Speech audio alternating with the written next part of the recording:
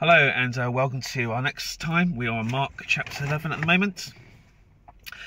This is a great chapter, so I hope we can get a lot of stuff out of it this morning. The title for this day is Keeping Up Appearances. So let's just kind of dive in a little bit and I'll explain why I chose that title as we go through it. Okay, let's go. So we move on to verse 12, and it says this: On the following day, when they came to Bethany, he was hungry, and seeing in the distance a fig tree in leaf, he went to see if he could find anything on it. When he came to it, he found nothing but leaves. It was not the season for figs. And he said to it, May no one ever eat from you again. And his disciples heard it. Now, what was this about? Well, we're going to see a little bit more what this is about. But at this moment, Jesus says we can just need to identify a couple of things. Jesus sees this tree, and it's bearing leaves, but no fruit. Now, we will see a little bit later, though it's really important, because the fig leaf and the fig itself, the tree, was actually very prominent within the culture of that time, and in the Old Testament was referring a lot to Israel. And in this time and in this moment, we see something really telling, and that is there were leaves but no fruit. Now, often we see leaves and then fruit comes, but with this particular tree, what we usually see in the area, and even now today, is that the figs appear first and then the leaves, or they appear at the same time. So the fruit appears and then the leaves. So Jesus would have expected to see fruits from seeing the leaves, but actually he didn't. So keep that in mind as we move forward. But let's just move forward to the next section.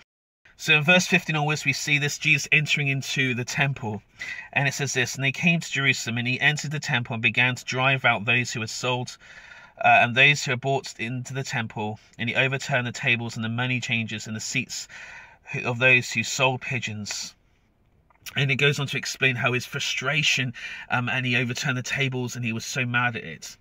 Now, in this time, it's really important to remember that the temple was meant to be a place where people could bring their worship and their sacrifices.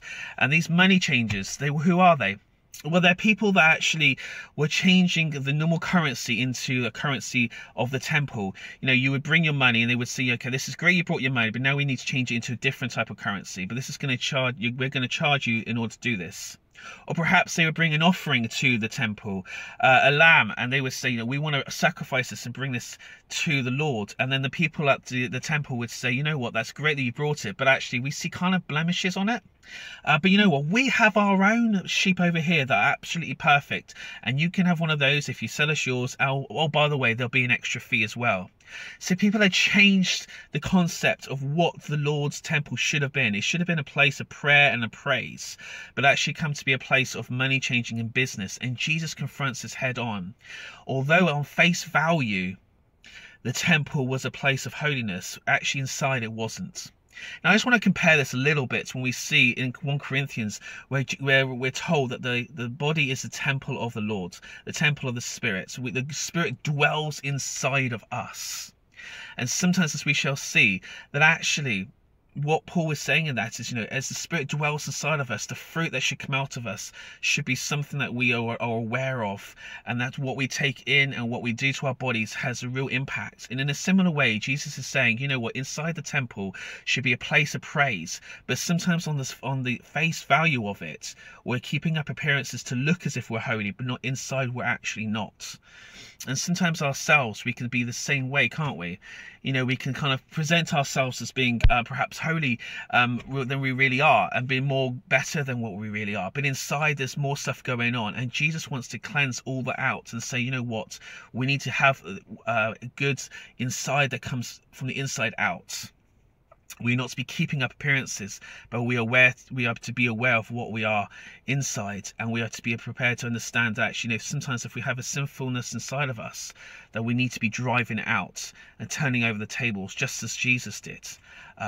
So let's just think of that in the back of our minds. Just a little thought for you to think about as we move on. And then we go on to verse 20, and he goes back to the fig tree. And this is really the point for today. So let's just see what we can get from this one little bit today. So we move on to verse 20, and from here Jesus comes back to the fig tree, and it says this: As they passed by in the morning, they saw the fig tree withered away to its roots. And Peter remembered and said to him, Rabbi, look, the fig tree that you cursed has withered. And Jesus answered him, have faith in God. Truly I say to you, whoever says to this mountain, be taken up and thrown into the sea, and does not doubt in his heart, but believes what he says will come to pass, it will be done for him. And he continues a little bit further on from that. In other words, what Jesus is doing, he's giving the picture of the fig tree as an example for us as believers. He was saying to the disciples, in other words, this fig tree is giving false advertising. It's giving false advertising. It has the leaves there, so the fruit are meant to be there, but there is no fruit. And in the same way, he's saying, you know what, we as Christians and we as believers, it is great that we proclaim and we have this image that we are Christians and that we are the church, but we also need to be bearing fruit. So my question for you today is, how much fruit are we bearing? You know, and it's not like Jesus condemning, and he's not saying, you know what, you are not doing your job properly as Christians. It says the answer to this is prayer. You know, if you're not bearing as much fruit as you wish you were or you think you should be, then come to God in prayer and pray to God for prayer. We don't want to be giving false advertising. We don't want to be like this tree who says, come, there is fruit here, but actually when you get close enough to it, you realize there's nothing there at all.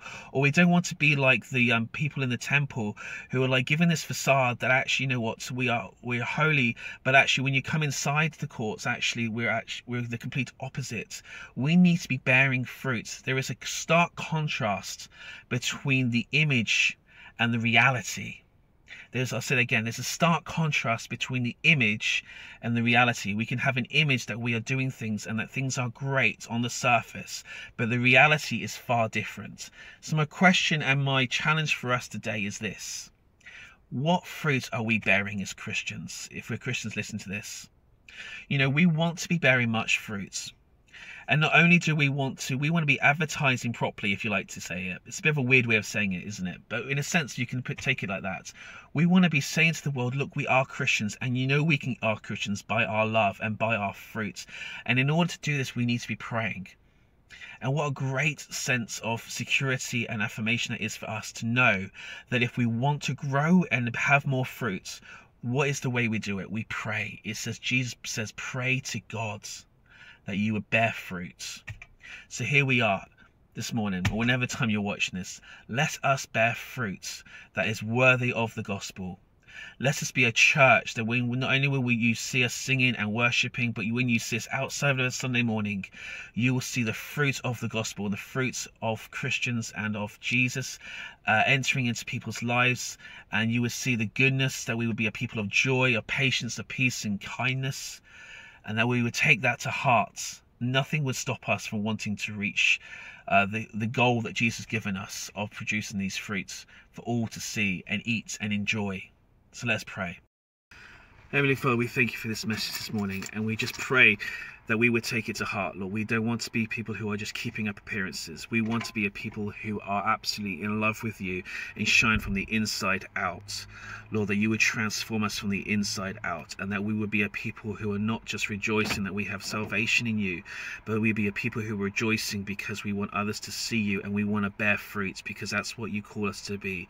You call us to be a people who will bear fruit for you, where we would have and display kindness and generosity and love and joy to all those, and patience to all those of us around us, and that we would take that seriously as Christians, and we would live a life that is worthy of our calling and worthy of following you. Lord Jesus, would we just be a people who are the same, who are transparent, Lord, and even though we're fallen creatures and we will sin, but yet, Lord, we want to ask you to keep reminding us, helping us to be more like you, as we have this massive privilege of praying to you and asking you for strength and guidance, and that you would lead us, and that we could ask for anything in your name. And if we ask for this morning, that we would be a people who would bear fruit, the fruit of the gospel. In Jesus' name, amen.